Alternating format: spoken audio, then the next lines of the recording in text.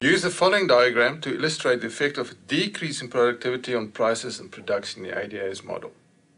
So we have to illustrate, and important, we must remember to label our diagram. We're working in the ADAS model, so it's price level, and income level on the horizontal axis.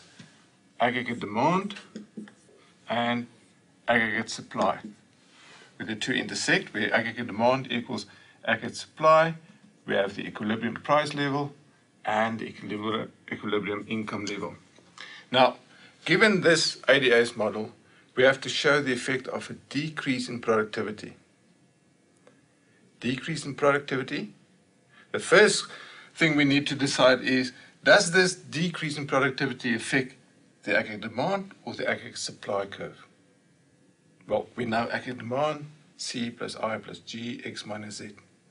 All the factors that influence demand. Aggregate supply deals with the cost of production. Decrease in productivity? Yes, it will affect aggregate supply. If there's a decrease in productivity, it will cost producers more to produce. So the cost level in the economy will increase. And we can show this increase in cost level by an upward shift of the aggregate supply curve. Aggregate supply curve shows up, shifts up, we reach new equilibrium, a higher price level, say P1, and at the same time, equilibrium income level decreases to Y1.